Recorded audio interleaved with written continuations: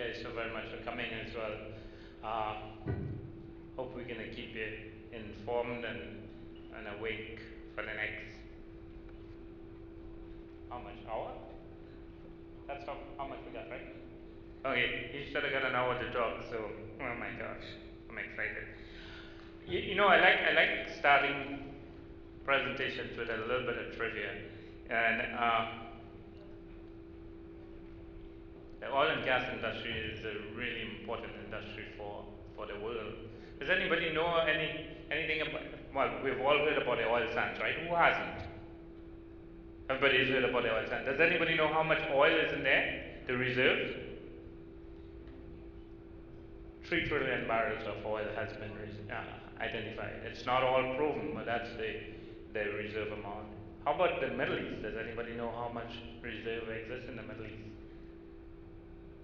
Proven reserve in the Middle East is about 840 billion barrels. That's already proven.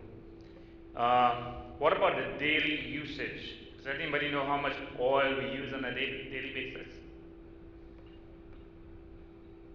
Wild guess. 20 million?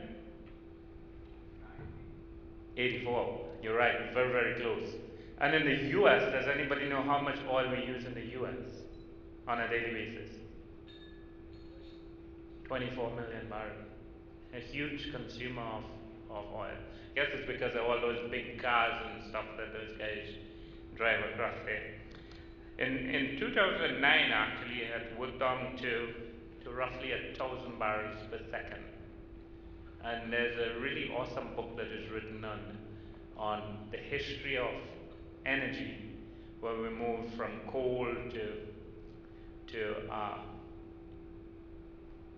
oil, and then, we moved from whale oil to coal, then to petroleum, and the next stage we're not sure what it's going to be. Renewables, probably, combination, I don't know.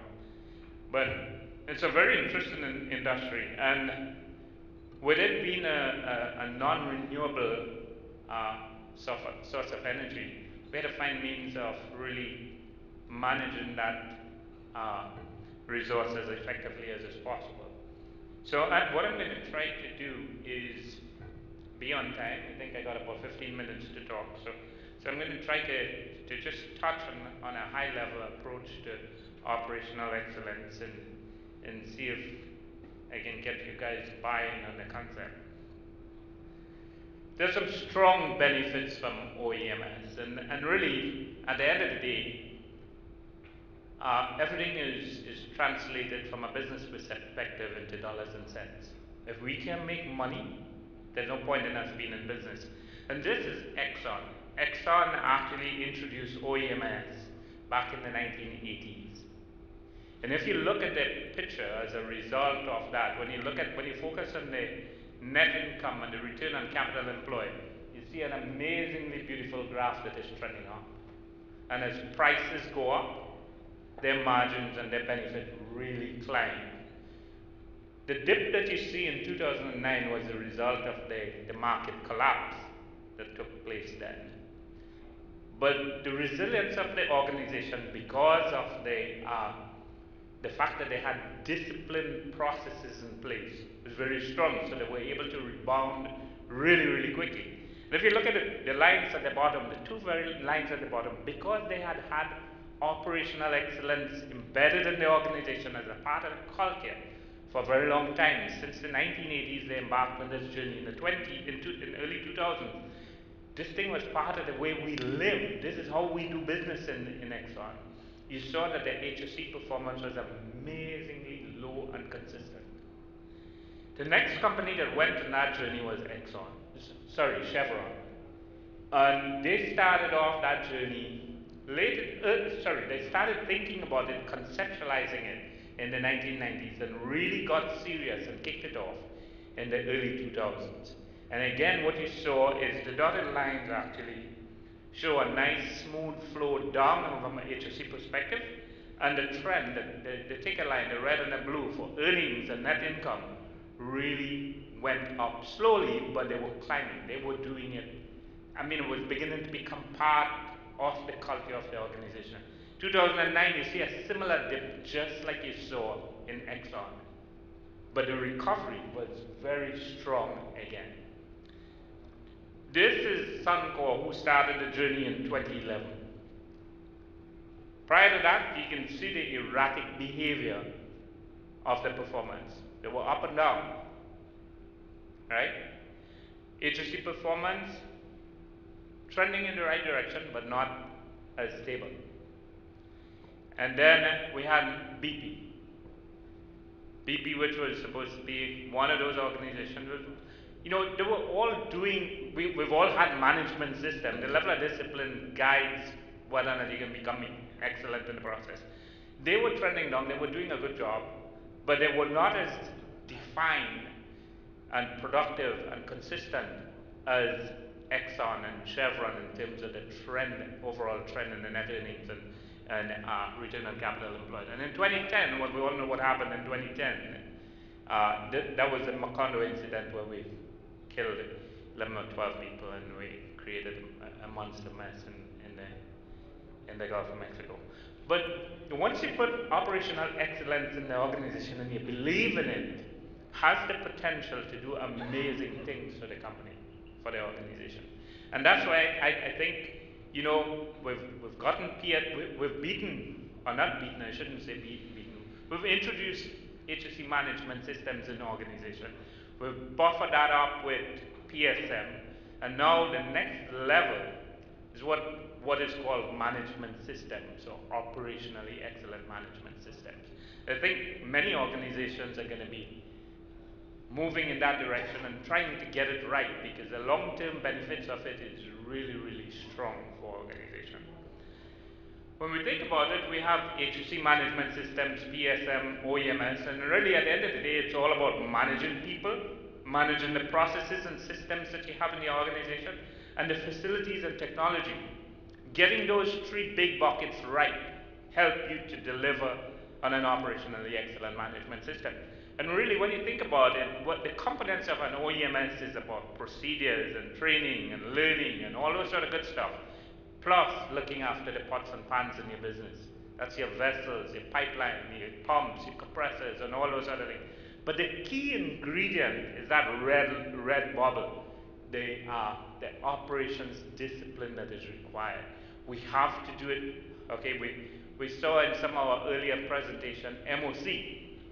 Open task on MOC that BAPCO had at some point, and then we will hear some more about that from speakers. Simon, when she tells us a bit more about it, what gets measured gets done, right? When people measure things, and particularly if it's bad, somebody's going to do something about it, and you're going to see how that happens. But being disciplined really helps us to generate strong performance. The thing about OEMS and leadership is about creating a vision. Strong visionary leaders have the potential to generate sustainable global performance. Wherever you are in the world, if we have a global organization and we do it right, we have the same practices, the same sort of principles and guidance, same way of doing business, the trend is going to go up. It is going to go up. But you have to create that compelling sense of direction for your workers. We should all share that vision. There's no point in me being in that organization and not supporting the vision of the organization. Because if I don't, I'll create mischief, I'll create distraction, I'll do all the things for us to not achieve what we want to achieve. And as a leader in the organization, my leader have to recognize that I am a problem and take corrective steps to deal with it. Because if you don't, then it becomes a real issue for you to handle in the long run. So it starts with the vision. You have to involve the people. We talked about involvement and engagement. Professor Dominic actually, is it Dominic? Cooper talked about involvement, engagement, very important. Communicating the vision, we've got to communicate it continuously over and over for people. We've got to share it, make sure that everybody believes in it. If you don't believe in it, you might as well forget it. And over time, we need to keep evolving and making sure that the vision adjusts to all of the environmental changes that take place. and we got to sustain it in the long run, or else it's not going to happen. So the way this thing, Max speaks, takes place is it has to happen from the senior leadership out on this end here who goes out and preaches. Where's the little pointer? Oops, sorry guys. Which one is the pointer? Yeah, this guy here, he's a CEO. He has to preach this thing to everybody in the organization, and he can use all sorts of report and email and whatever. But the most powerful thing is talking to them directly. And the guys in the back who are the managers and the senior leaders, they got to engage and collaborate and understand what we're trying to achieve and what's the best method to getting that message out there. The thing about this vision is you must have alignment. If people are not aligned in the process, if the vision is world domination, well, our values and beliefs must support that. And the leader needs to sell that. And then the senior managers and the executives got to believe in it. And then all the guys on the tool have to say, well, all right, that's what we're going to be doing. We're going to conquer the world, and here's how we're going to do it. So when we talk about OEMS, it's made up of a series of elements. And really it's building on one over the other. It started many years ago with TQM and TLM. Total quality management, total loss management. Then we ended up having personal safety management systems. That evolved with some of the major process safety incidents to process safety management. And now we're looking at operationally excellent management system. And really what it does is, it says OEMS is essentially, your safety management system on steroids. It's a beefed up safety management system because we understand that good safety generates good results. OEMS without discipline, you might as well forget it. But if you apply discipline, operations discipline with OEMS, all those elements, you're going to get excellent performance.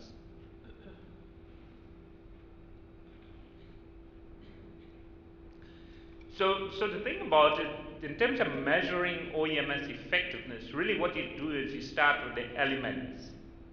And under the people element, there's a bunch of elements that you're going to have. And each one of these is a high-level set of requirements. And beneath that is a set of sub-elements that are required for you to deliver on the people requirement. And each one of them has to be supported by indicators. Because if you don't measure it, you might as well forget it.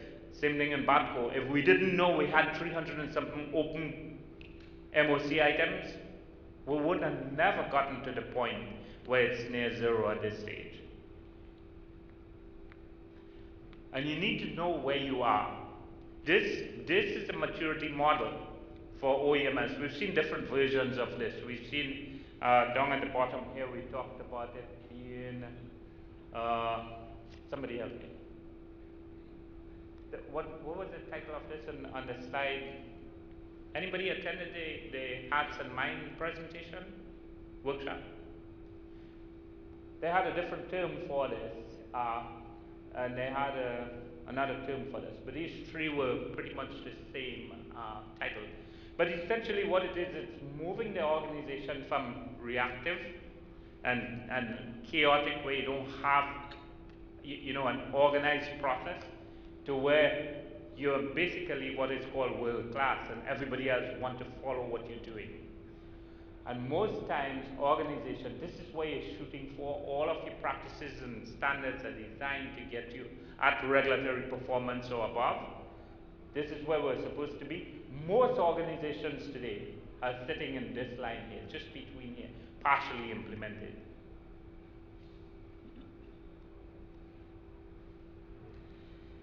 The key thing is to identify your gaps. What are the gaps on each one of the elements and the sub-element? Because if you know what the gaps are, using the model above that we just looked at, you can fix it. If you don't know what the problem is, you can't fix it. So finding out the gaps from an element, sub-element, what specifically the gaps are, you can fix it. The way you do that is by having people do what is called a self-assessment. the business unit do a self-assessment. Let them analyze where the problem is, because they know the problem better than you do. They know the processes better than you do. Here are the requirements. Here's your business. Look at it and see where the gaps are. And then have some objective eyes look over what they come up with. Because guess what? If I'm looking at it, some of us are so bad about it, we will score ourselves really low. Other people say, my gosh, nobody wants to call a baby an ugly baby. So they're going to say, yes, you know, I got it right. Everything is nice and smooth.